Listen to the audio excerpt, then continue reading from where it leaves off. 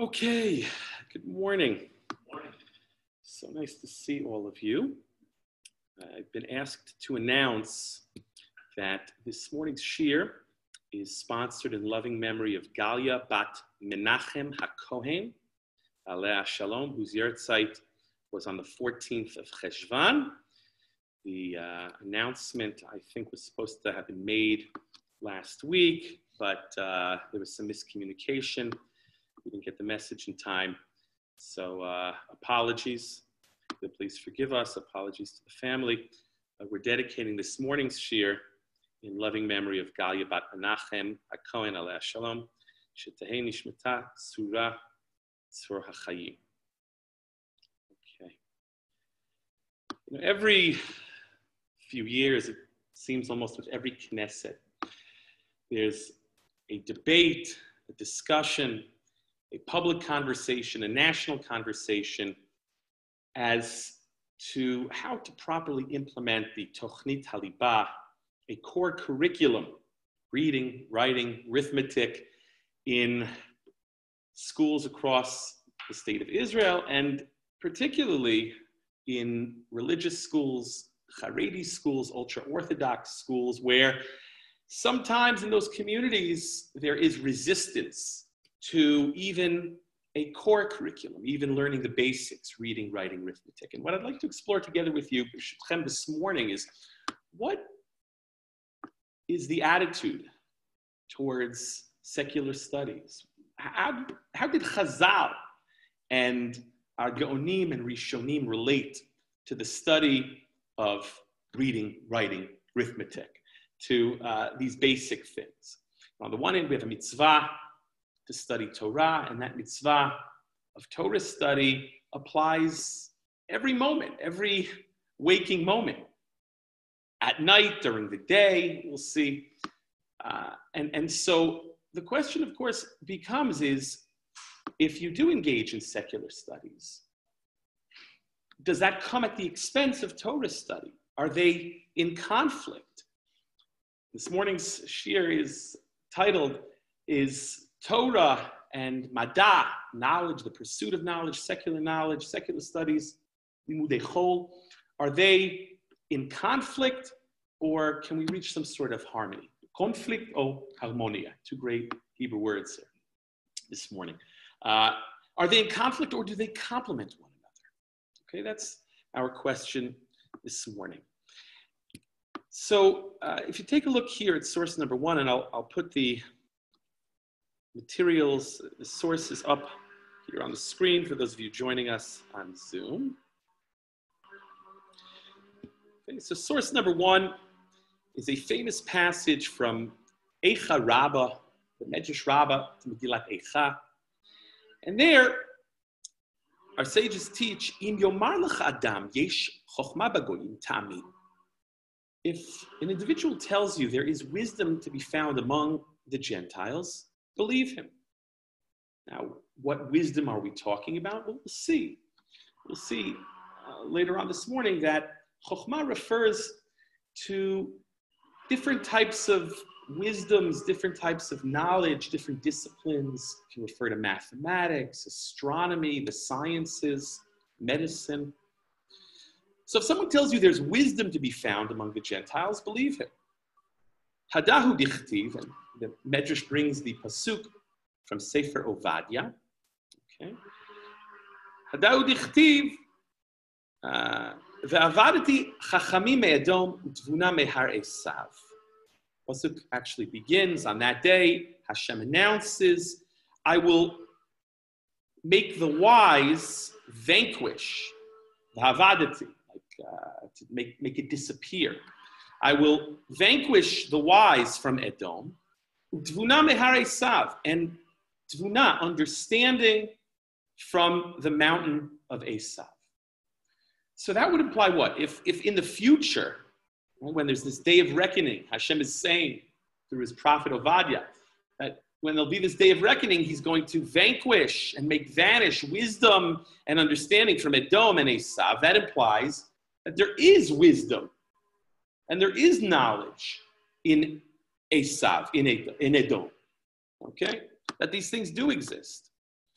So, don't think we have the monopoly on wisdom. However, the Medrash continues, Yesh Torah bogoyim al ta'amim. But if someone tells you that there is Torah, there is a divine ethic, there are divine morals and values to be found among the Gentiles, don't believe him. In other words, we do have the monopoly on Torah, okay? We do have the monopoly on divine wisdom. We may not have the monopoly on wisdom and knowledge, bichlal, but we do have the monopoly on divine wisdom, and that is our Torah dichtiv. And here, the Medrash brings a pasuk from Eicha Perek Bet, the second chapter of Lamentations, Perek Bet, pasuk Tet. There it says, Malka v'sareh b'agoyim ein Torah. Okay, the kings and officers among the Gentiles, but there is no Torah. The pasuk continues that there are also no prophets. In other words, we have the monopoly on Torah. So if someone tells you there's Torah to be found among the Gentiles, don't believe him. Wisdom, knowledge, believe him. There's no conflict here. And we'll see there's a principle to accept wisdom, and this is something that you certainly find among the great Gaonim and the Rishonim in our classical literature, if you will. There is this idea to accept wisdom wherever it comes from, to recognize that we don't have the monopoly on truth. Okay? So it would seem that there is wisdom to be found, and maybe we can even learn from that wisdom. Yet, we have a passage here in source number 2, a Gemara from Masechet Menachot, Daf Tzaditet, Shal ben Dama, ben Achoto shel Rabbi Yishmael as Rabbi Yishmael. So Ben Dama, he asks his uncle, the great Rabbi Yishmael, what about learning Chochma Yivanit, Greek wisdom? He says, Kigon Ani, what about me? Shalamadati kol Torah kula. Ben Dama says, I've studied the entire Torah. I've mastered the entire Torah. Mahu lilmod Chochmat Yivanit. Can I learn now Greek wisdom now that I've studied and mastered the entire Torah? Kara alav hamikra hazeh. Oh, Rabbi Yishmael, he brought this verse, a pasuk from Sefer Yehoshua, from the book of Joshua. Lo yabush Sefer Torah azeh mipicha ve'kita bo yomam v'layla. This book of Torah, it shall not leave your mouth. You shall meditate upon it day and night. And this pasuk is the source for the fact that there's a mitzvah to study Torah day and night. There's no specific shi'ur. There's no finite time that one dispenses of his obligation of studying Torah. It's not like you study Torah for 5 minutes a day and you're done. There's a mitzvah to study Torah the entire day and night, whenever you have time. So Rabbi Yishmael is telling him, wait a minute, you want to study Greek wisdom? Well, here there's a mitzvah to study Torah day and night.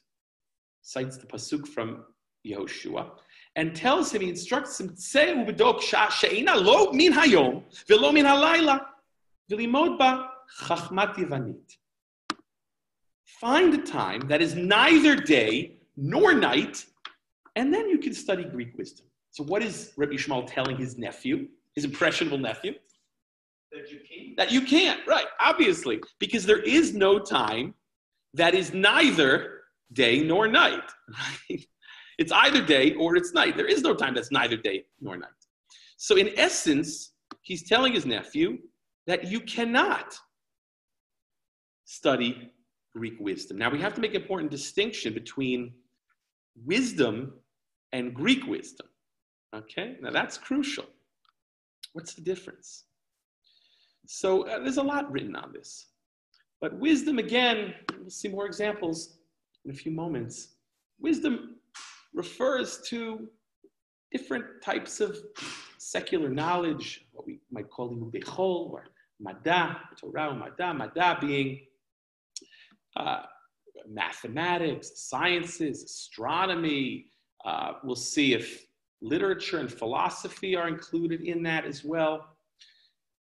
So That is found among the Gentiles, science, medicine, these things. That is wisdom that one may engage with. But it would seem from this passage that there's a type of wisdom that the sages did not view well, and that would be Greek wisdom. In fact, there's a Gemara in Masechet Sotah where the Talmud there says that one who teaches his son Greek wisdom is cursed. Cursed be one who teaches his son Greek wisdom. Now, the context there, and this may shed light on what Greek wisdom is, as opposed to just chokhmah, just wisdom. Greek wisdom, and the Gemara there in Sotah is discussing the Chashmonaim and discussing Hellenism. So it would seem that Greek wisdom is a key word for Hellenism, for heresy, apostasy, paganism. Some want to suggest that it means Greek philosophy. And there actually is a big discussion among the Rishonim as to whether one can engage in the study of philosophy or not. Right? Whether philosophy in general is forbidden, can't learn the classics, or maybe, no, it's only forbidden to engage with the original, classics, the Greek philosophers, but you can study Greek philosophy as distilled through the Rambam and Yehuda Halevi and other great sages that quote these sources.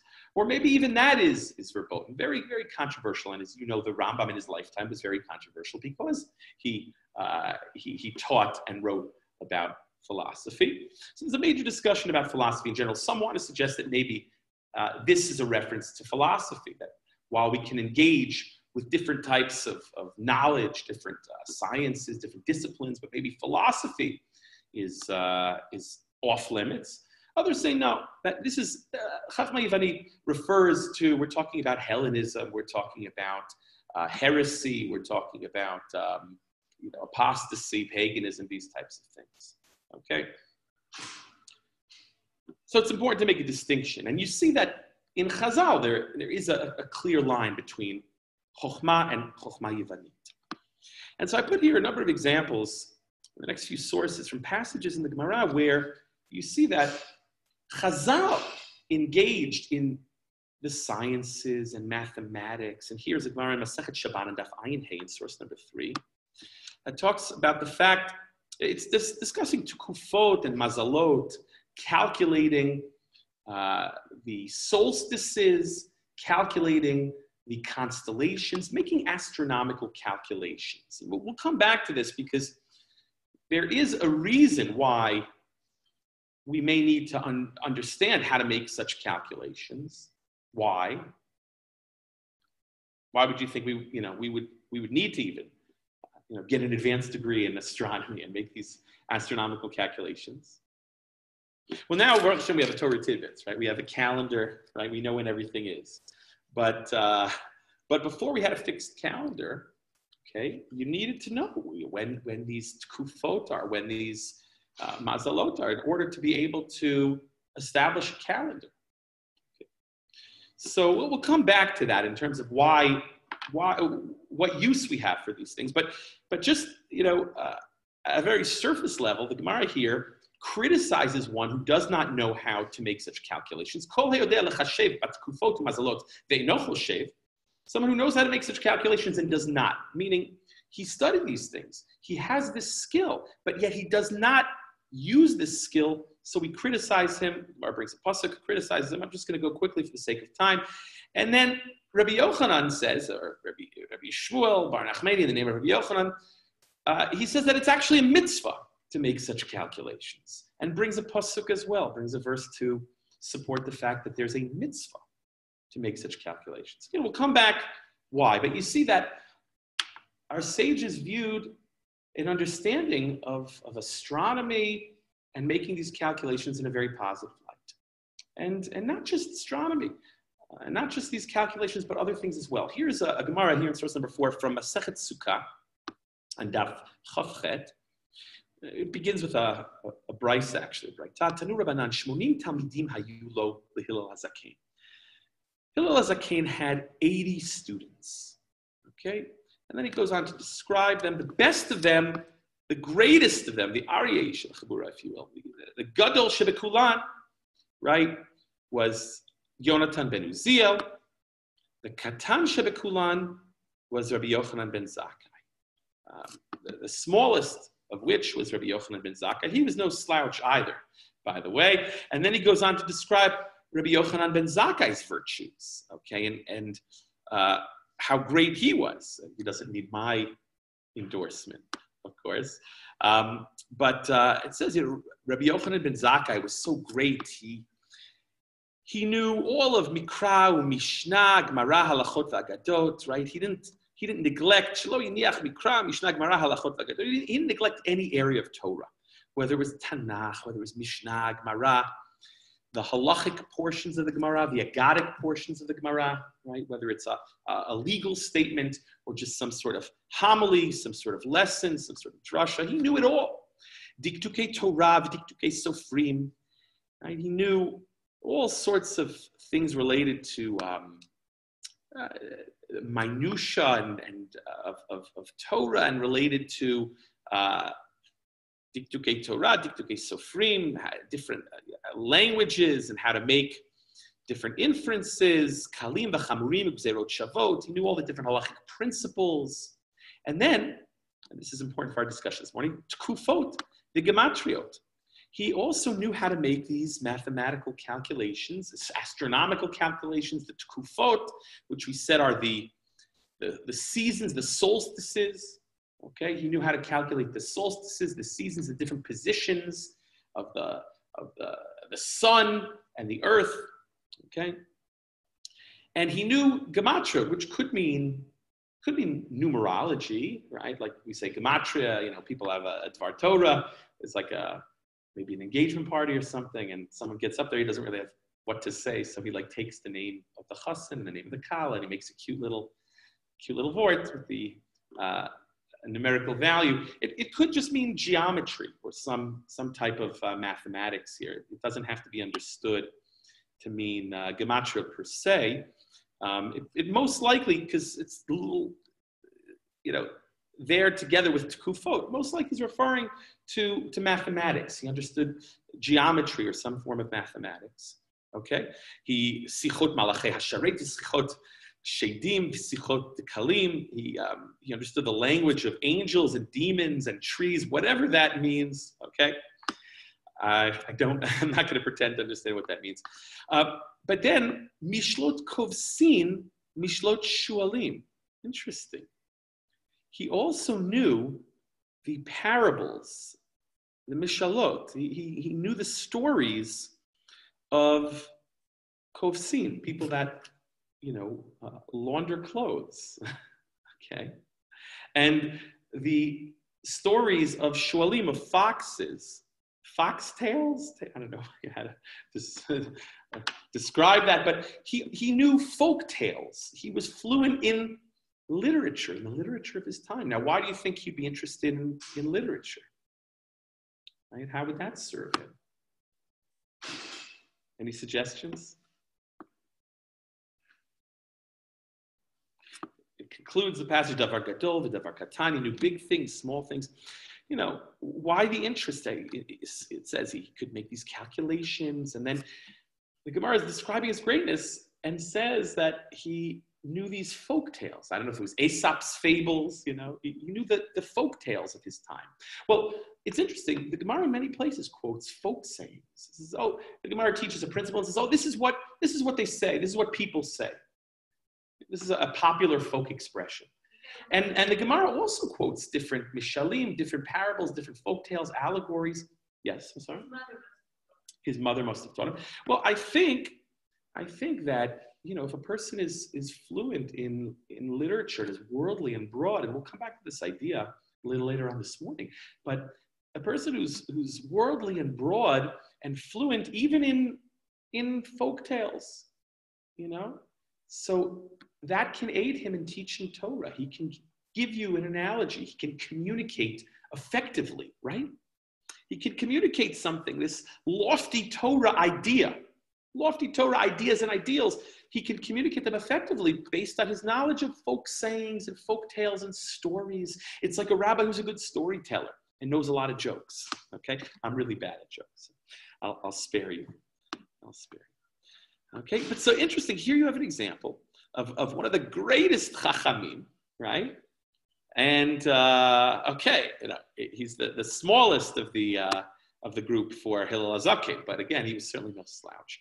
And it describes how he was fluent in different sciences and mathematics, and even the literature of his time, even the folk tales. Here's a passage in source number 5.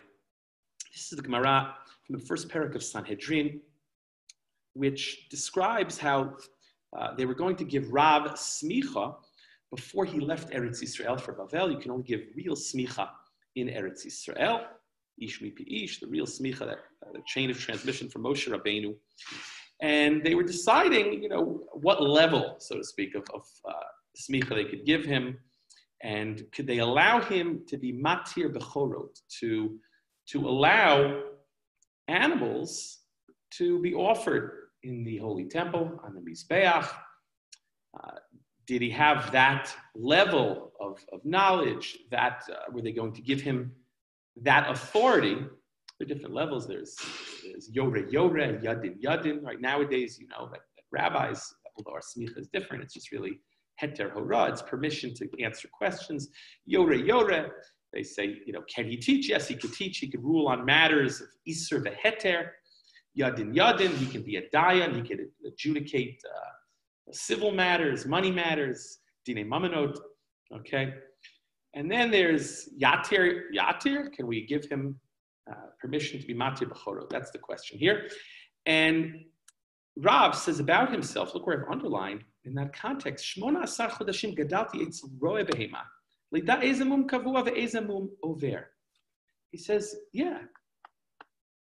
I'm an expert in the anatomy of sheep. I spent 18 months studying by the shepherds in the fields in order to understand which blemishes are permanent and which blemishes heal, and then the animal could be offered as a korban. So he had the requisite knowledge, he's saying, right? He had the requisite knowledge. In fact, they ended up not giving him this authority to be matir b'chorot because he knew too much. He was too much of an expert, and they were afraid that other people might rule based on his lenient rulings. They might take certain leniencies and latitudes based on what they perceive him to do, and they don't have the same level of knowledge as he. And so ultimately it was dangerous. It was dangerous to give him that authority because other people might say, wait a minute, he permitted this, and they'll come to error. They'll come to make a mistake. They'll come to bring an animal that does have a permanent blemish, that does have a real mum.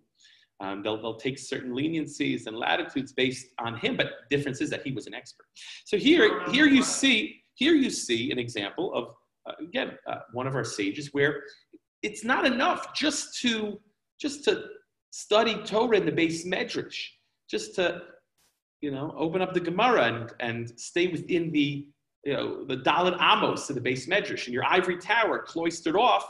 Here he felt it necessary to go out into the field, to roll up his sleeves, and to study the biology, the physiology, the anatomy of these animals. And otherwise, how do you paskin? Again, we'll come back to that idea very shortly. Yes, I'm sorry, you had a question. Oh, no, it was just, these are Amoraim, so how would they be interested in Korbanot? Historically, Korbanot were earlier than the Amoraim. Okay, Beseder. It's a good question, but nevertheless, it's a good question. Nevertheless, this knowledge is important. Even if correct, even if it's already after the Korban.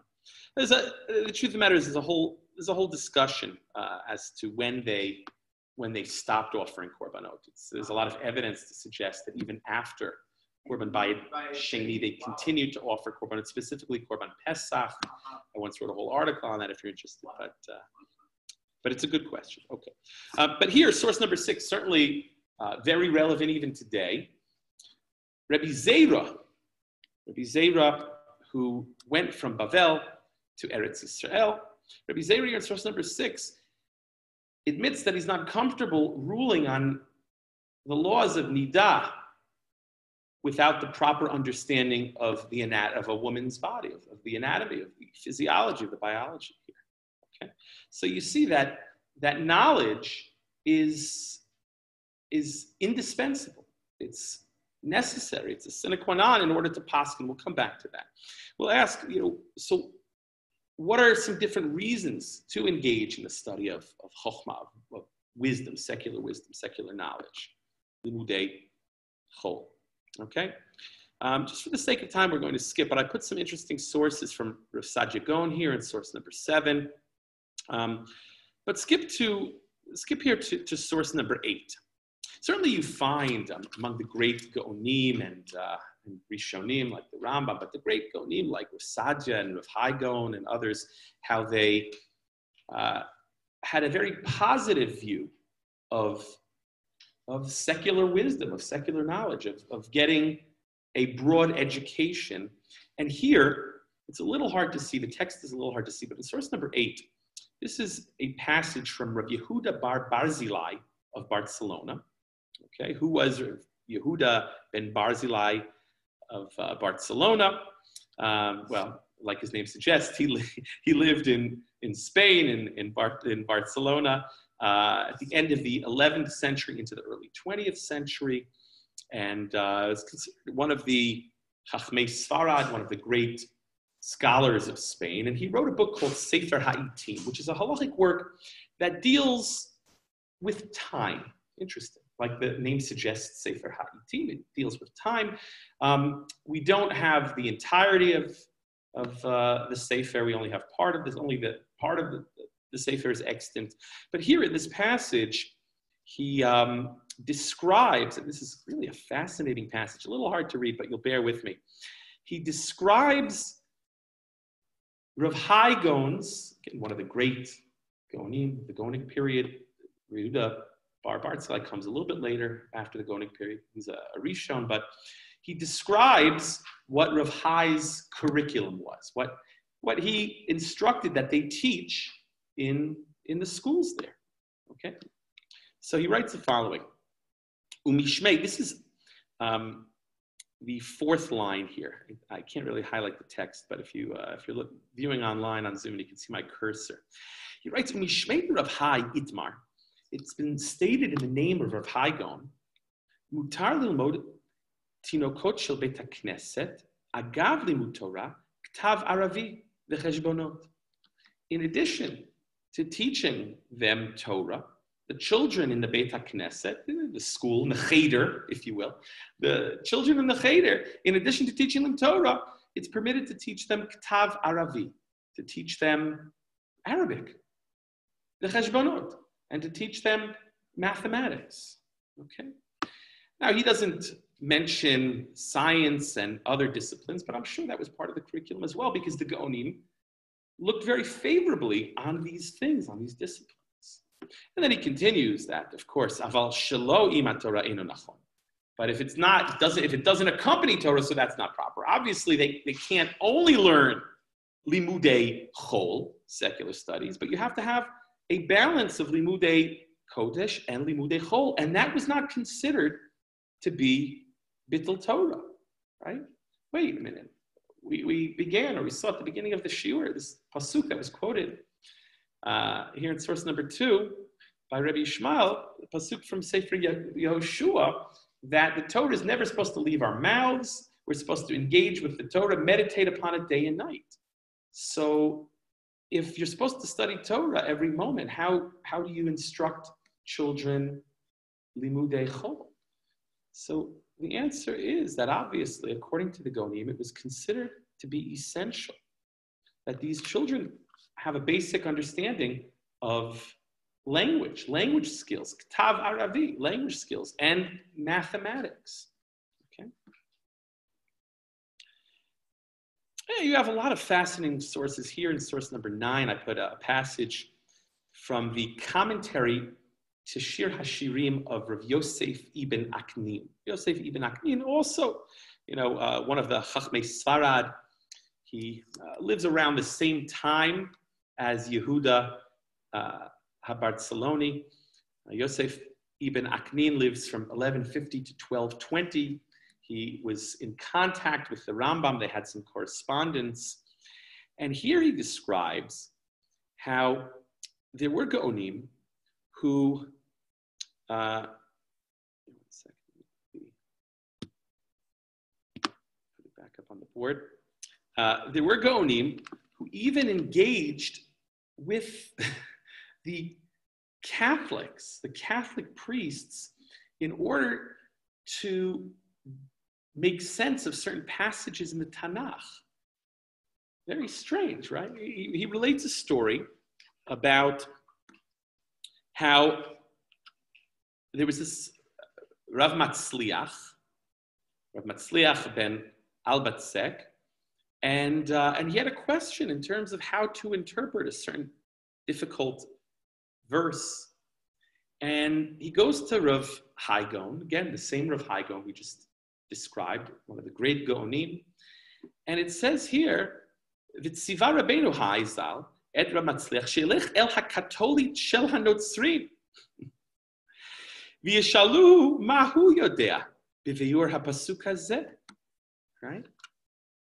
And he asks him, or commands him, Tziva actually, he commands him to go and ask the Catholic priests what they know about this verse, how they define this verse based on their interpretation, their knowledge. Now, it could refer to what ultimately becomes their Bible, the Targum Shivim, the Septuagint translation of the 70 Chachamim. We have the Gemara in Masechet Megillah and Masechet Sofrim and elsewhere describes how in Alexandria the Talmud forced, there's Talmud, right? Was it Talmud? Forced the 70 sages to translate the Torah into Greek, and a miracle took place. They all rendered the exact same translation, even when they had to make certain changes. The king's name was Arnevet, was a rabbit, so they had to be careful how they translated it. They didn't want him to see that, my wife is a behemoth tamea. You're saying my wife is impure, unclean, as it says in your Torah. I can't eat her. So there were all sorts of changes they had to make, and the miracle was they all made the same changes. So it could be that that becomes whether it's the Vulgate or whatever early translation of the Bible that they had based on this Greek translation. It could be that that's why Rav Hai is telling Rav Matzliach to go and ask them, because maybe they have some sort of version of what was an authentic source that had come from the Chachamim who were forced to translate the Torah into Greek. Could be. But in any case, it continues, V'ra beinav, that was bad in his eyes. He didn't want to do that. Kisharazal shekasher lav hadavar al Rav Matzliach, hochiach oto, lemor, hein ha'avot v'akadmonim v'achasidim v'hein lanu l'mofet, hayu sholim al halishonot v'al ha'biurim etzel b'nei datot shonot.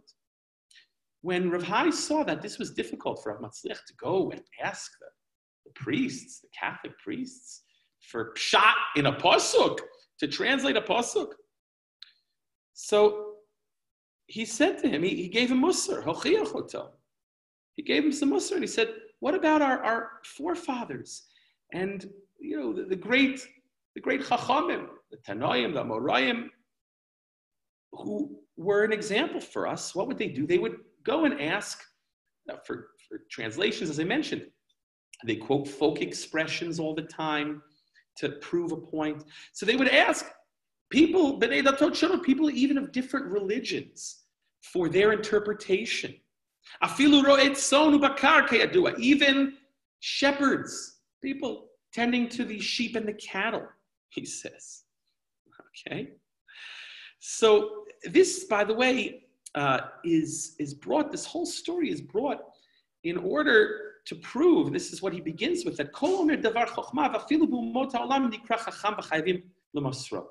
there is chokhmah to be found among the Gentiles. And if someone quotes some chokhmah, some kernel of wisdom, even from members of the Umot Olam, the nations of the world, even from a non-Jew, right? That is still called Chokhmah. This individual is called a Chacham, and you are obligated to pass it along, meaning find truth, seek truth from wherever it is to be found. Okay, there is truth and there is wisdom to be found even in this particular story, and it's a wild story, even among the Catholics, okay, even among non-Jews, but even among the priests here. He went and asked him for a pshat and a pasuk. Incredible story, which I bring to show you that our sages, and you know, it's so interesting. Today, if you'd share this passage in many yeshivos, they'd throw you out, right? Wow, I don't believe it. Can't be, not possible, right? But you see how comfortable the great Gaonim and Rishonim were with seeking truth and seeking wisdom wherever it is to be found. And they really believed that we don't have the monopoly on knowledge. We have the monopoly on Torah, fine, but not the monopoly on knowledge.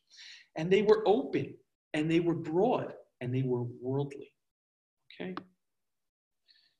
So now I'd like to ask the question, what purpose does it serve? Why study secular subjects? Why study math, reading, writing, arithmetic? Why insist on a core curriculum in yeshivos here in the state of Israel? So I think there are three different approaches, three different perspectives, okay? The first is, you got to make a parnasa. You got to make a living. Right? If you don't know read and write and arithmetic, how can you get a job? There's a value in studying secular knowledge, just a very utilitarian value. You'll be able to have a job, make a parnasa. There's a value in higher education, you know, in certain circles. Higher education, that's asur, that's verboten. That's, Shanda, right? Someone goes to get a higher education. But Baruch Hashem, you know, in recent years, we've seen more and more technical colleges and programs open for the Haredi community, where in their community, it might not yet be accepted to get, you know, a bachelor's degree or an advanced degree, master's, doctorate, you know, to get an advanced degree here in Israel. These things, of course, are different in the United States. The Haredi community in the United States is very different, but we're here in the state of Israel, so that's what we're speaking about this morning. But you've seen more and more, both for men and women, technical colleges open to train young men and women in different fields, to educate them and give them the training in different fields and education in different fields, even if it's not a bachelor's program, but to train them to be able to go and make a parnasa, get a job. So the Mishnah here in source number 10, famous Mishnah from Masechet Avot, Perek Bet, Yafat Talmud Torah im derech eretz. Torah is beautiful when accompanied by derech eretz, worldly occupation. Different definitions of derech eretz, but the Rambam and many others understand it to mean a job. It's not enough just to study Torah. You got to have a parnasa. And so how are you going to have a parnasa if you don't have an education? My Rebbe, Zatzal, Rav Tendler, who maybe we'll mention a little bit more this morning, just passed away on Shmini Atzeret. The Shloshim is actually Friday. So he had a nice interpretation of this Mishnah. He says, Yafa Talmud Torah im derech eretz. Torah study is beautiful when accompanied by a worldly occupation. It's one thing if the Rav, the Posek, the Dayan, the Rosh Yeshiva is a Talmud Chacham. Say it. Okay, it's to be expected. Let's move on, Meilav. But when is it really Yafa? When is it beautiful? That's when the doctor, the lawyer, the accountant, the professional is a Talmud Chacham. The professional balances his profession with Torah study. That's a Kiddush Hashem. Okay. And the Rambam, both in his commentary on Masechet Avot and in his Hilchot Talmud Torah here in source number 11, the laws of Torah study, is very critical of someone who engages solely in the pursuit of Torah study and divorces himself from all material concerns, doesn't make a parnasa, and is mefarnes himself. He provides for himself and his family based on handouts. Someone who has to go and collect and ask for handouts, he calls that a degradation of the Torah. He says, "Harei zechilel et Hashem." This individual has desecrated God's name. It's a chilul Hashem. Ubaza et Torah, and he has degraded the Torah. It's a bizayon. V'kava ma'or hadat, and he has extinguished the light of religion, the flame of religion. V'garam ra'al atzmo v'natal chayav min ha'olam haba. He brings evil, wickedness upon himself and removes himself from the world to come. And the Rambam writes that it's prohibited to just benefit from Torah study Torah and take handouts. Okay, but the Rambam believed a person has to balance Torah study together with an occupation. Yes? How does the Haredi world respond to a statement like this of the Rambam? They couldn't say, the Rambam didn't know what he was talking about. They don't. They don't. And those that do engage in apologetics and find other sources which would seem to indicate that those who dedicate their lives to Torah study, solely to Torah study, Toratan, Omanitan, those who say that Torah is their profession, they're entitled to divorce themselves from all material concerns. And the truth is, it's not so simple. I'm just giving you the Rosh Prakim, because even the Rambam at the end of Hilchot Shemitah V'Yovel makes such a statement. I think we once discussed that here in previous Shurim. The Rambam makes such a statement that, that we know that, for instance, that the tribe of Levi, the Kohanim and the Leviim, they didn't go off to war, and they were the spiritual leaders of the Jewish people. And being the spiritual leaders and teachers of the Jewish people, they lived off the tithes, off the Trumot U'Ma'asrot. They didn't have to get a job. So the Rambam continues and says, well, so too, someone who sees himself, as a spiritual descendant, even though he's not a card-carrying Levi or a Kohen, right? He sees himself as a spiritual descendant of Levi and of the tribe of Levi. He too can divorce himself from the world and call himself Kodesh Kodeshim. But the question, of course, is who can really say that about themselves? And are we talking about whole swaths of the population, whole sectors of the population? Or are we obviously speaking of Yechidei Zgula, very specific individuals there, right? Again, and I'll add to that, in people maybe who we can make an investment in, people that are going to be the future rabbis and leaders. Okay, so we can discuss that, but do we say that everyone sits and learns in Kollel for their entire lives, or maybe just select individuals we as a community invest in because we're going to reap the benefits. We're going to see the returns on our investment because they're going to be the leaders and teachers, spiritual leaders and the rabbis and the dayanim and the poskim, etc. But again, that's a much larger discussion beyond the scope of our conversation this morning. But you see from the Rambam is very harsh. It's very harif against those who don't balance Torah study with an occupation, okay, and think they're just going to live off the Torah study alone. Again, I admit it's a much larger discussion, but that's for another time. But so just going back to our initial question, what's the value? If we do believe there is a value in studying secular knowledge, what is the value? The first answer is very utilitarian, very practical. There's a practical value in getting an education, and that is that you'll be able to have a parnasa. Now, that doesn't necessarily mean that you have to go to graduate school and get all sorts of advanced degrees, right? But it means that you have to study these things just basically to be able to make a parnasa. So that's one approach. Okay, very, very utilitarian. There's a function to it, very practical. You need to study these basic things in order to have a parnasa. And to learn how to function in the world, right? If you don't teach kids reading, writing, arithmetic, they're not going to be contributing members of society. They're not going to know how to engage with society. So that's the most basic level, I think. The most basic level is you need to study secular education to know how to function in the world, to know how to navigate the world, and ultimately to make a parnasa. Then there's a more loftier ideal, and that you find in the Rambam, Rav Hirsch, a lot of nice sources here, but just for the sake of time, take a look here, source number 12. The Rambam here in his Hilchot Yisodei HaTorah, in the second chapter, is discussing the mitzvah of loving Hashem. V'ahavta et Hashem Elokecha. The mitzvah to love and to fear Hashem. Now, how do you come to love Hashem? How do you love someone you don't really know or understand? So the Rambam continues and says, well, you know what? There's a mitzvah to understand Hashem in order to be able to love him. And how do you come to a knowledge of God?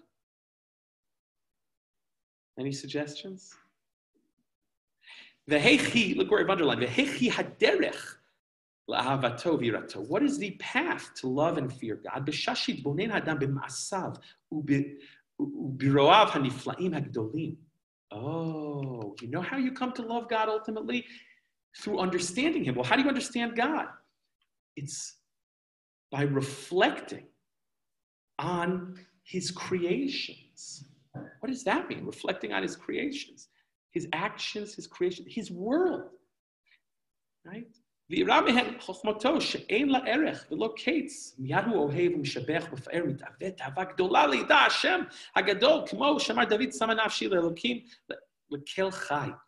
saying, then you're going to come to love God, and you appreciate his creation, you experience his wonder, and you see that there is no end to his wisdom. There's no end to all of this. And then immediately he'll come to love God, and he'll praise God, and he'll desire God with a great desire. Like David HaMelech said, my soul thirsts for God, for the living God. My soul thirsts for Hashem. My soul thirsts for Hashem, for the living God. Okay? Now, what does the Rambam mean? What does it mean? You're going to like look at his handiwork, look at his creation. The Rambam and others explain that this means to understand Hashem's creation, to not just appreciate its beauty, but get into the kishkas. If you understand how things work, if you study astronomy and physics and mathematics and all of these disciplines in science and medicine, then you'll come to a great understanding. And you'll see, wow, look at Hashem's creation. And you'll be awestruck, and that will cause you to fall in love with Hashem and fulfill this mitzvah. Okay? You like that. Great. So that's a second level. And I just give you one example, but the Rishonim discuss this at length. Now, then there's a third level. And that also is somewhat practical. That's to be able to know how to apply Torah to this world. And like we saw at the beginning of the Shir, how the Gemara in Masechet Shabbat instructs one to make these calculations of the solstices, these astronomical calculations, and how it's a mitzvah to do so, right? Ultimately, to be able to create a calendar. This was before they had the Torah tidbits. You needed to know how to make such astronomical calculations to know when things would fall out. Rosh Chodesh, solstices, when should you start praying for rain? All these different things, right? Okay, so, there's different calculations. When is the spring going to come? When is the things going to change? When should you make the Birkat HaChama, the blessing on the sun, right? You have to know the position of the sun in relation with the earth. All these different things require these calculations. So a third approach is that you need to have a basic knowledge of these disciplines, of secular wisdom, of limudei chol, to be able to apply halacha. Halacha is not something that just exists, in some cloister, in some ivory tower, right? In the laboratory, in the Daled Amos of the base medrash, in the 4 L's of the yeshiva. No. You have to apply it. And as we saw, Rav studied for 18 months among the shepherds, again, to be able to paskin whether this animal can be brought as a korban or not. Yes? Absolutely. Electricity. That's a great example. So Rosh Shlomo Zalman Auerbach, when he wrote his sefer on electricity, what is electricity? Is it fire? When you turn a switch on, is it like lighting a fire? Are you in violation of the Isur of Havarat Eish, of kindling on Shabbat? Or no, maybe it's something else.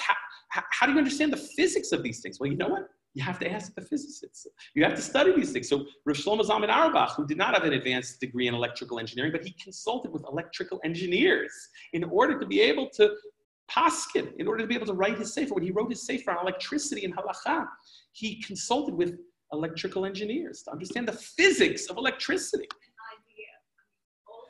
IVF. So, right, my Rebbe, Moriva Rabbi Rav Tendler Zatzal, as mentioned Friday's his Shloshim. He was very much involved in all of these questions of science and halacha and medical halacha, medicine, very sophisticated medical questions. He advised Rav Moshe Feinstein and all of Rav Moshe's tshuvos and Igros Moshe, all of the tshuvot, all of the response there on issues of medicine and science. Rav Moshe consulted with his faithful son-in-law, his beloved son-in-law, I read. Yeah. And here in source number 16, I'm just skipping around. Unfortunately, we're almost out of time, but for homework, you'll take a look at the rest of these sources. Here in source number 16 is actually a source that my Rebbe, Rav Tendler, loved to quote. This is from the introduction of Sefer Euclidis. What is Sefer Euclidis? It's a translation into Hebrew of Euclid's The Elements. Okay. One of the classics of mathematics. Euclid is like the father of geometry. And this was published in The Hague in Tuf Kuf Mem. Okay, very difficult to read. I'm sorry, it's source number 16. Hard to read, but it's not been digitized. It should be reprinted and digitized. But this was a translation written by Rav Baruch of Shklov. Rav Baruch of Shklov was a close Talmud of the Vilna Gaon. And there he writes that he heard, Shamati mipi kadosh, ki kefi, he heard from the Gaon, the Vilna Gaon's holy lips, holy mouth. Kefi shemashi yechsar adam idiot misharei hachokmot, to the extent one is lacking in their understanding of other types of wisdoms which we defined as different disciplines, science, mathematics, medicine, astronomy, all these different disciplines, all these different wisdom, secular wisdom, to the degree that one's knowledge is lacking, okay?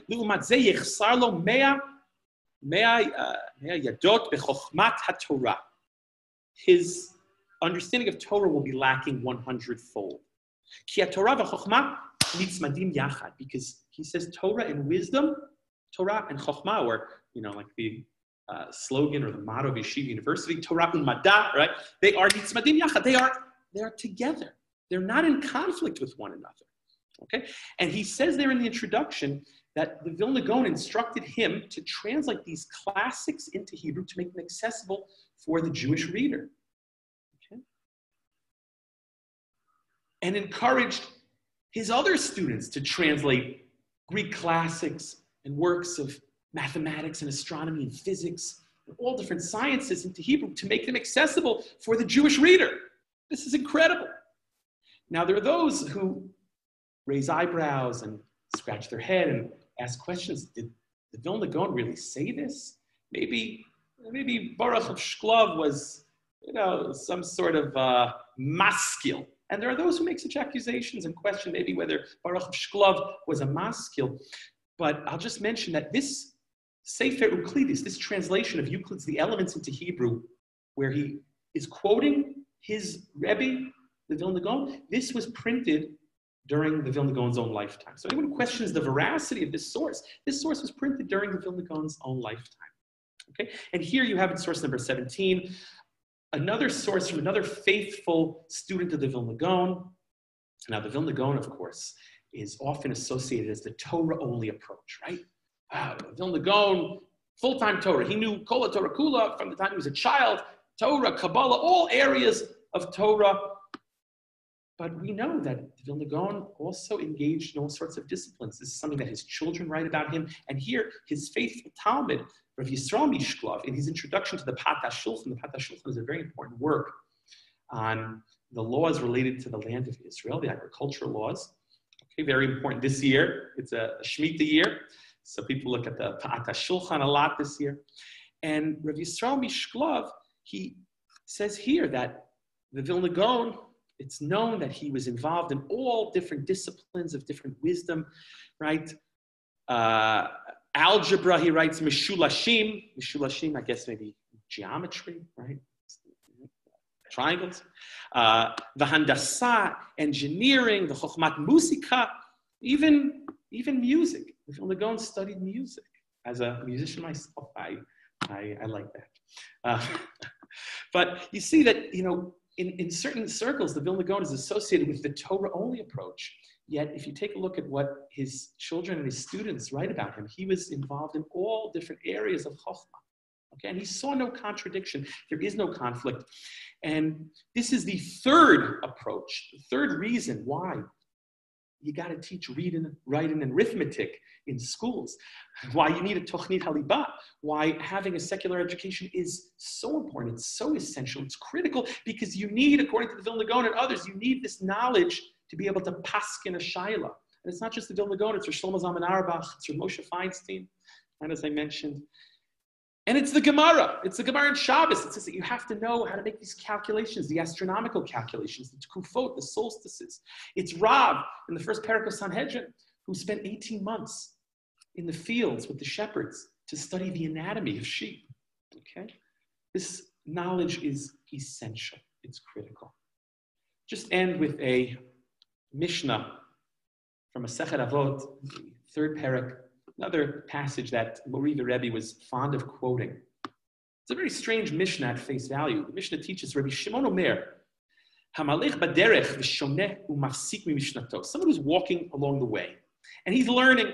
You see people sometimes, they got a sefer open, right? They're learning as they're walking, or maybe he's reviewing a Mishnah in his head. So he's walking along the way, and he's learning.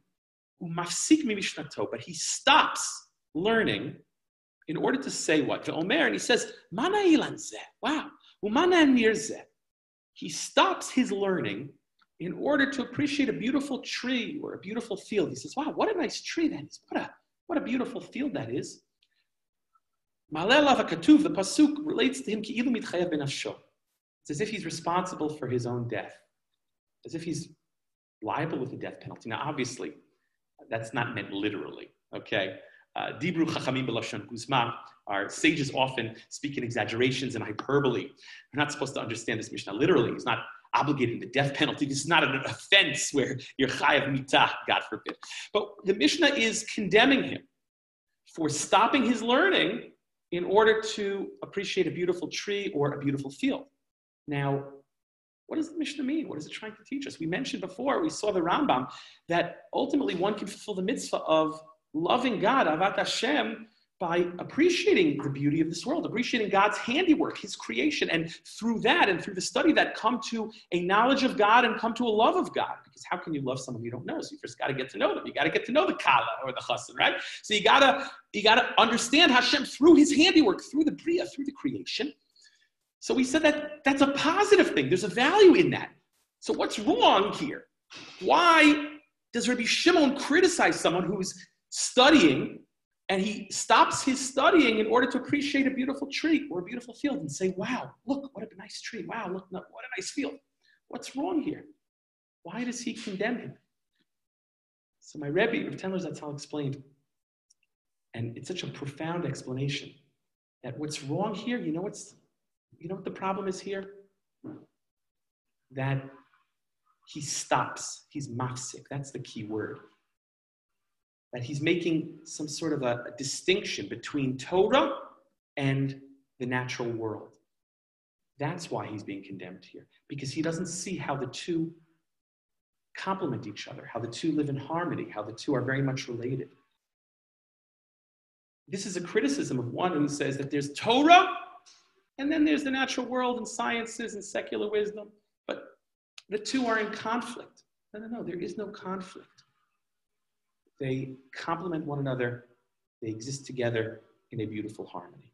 The problem is that he's mafsik. And the key is, we shouldn't be mafsik. We have to see how the two complement each other. They're not in conflict. How ultimately, by studying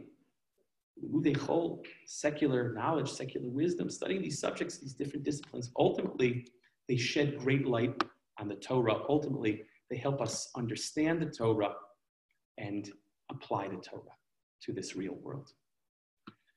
Okay, have a wonderful day, have a great week.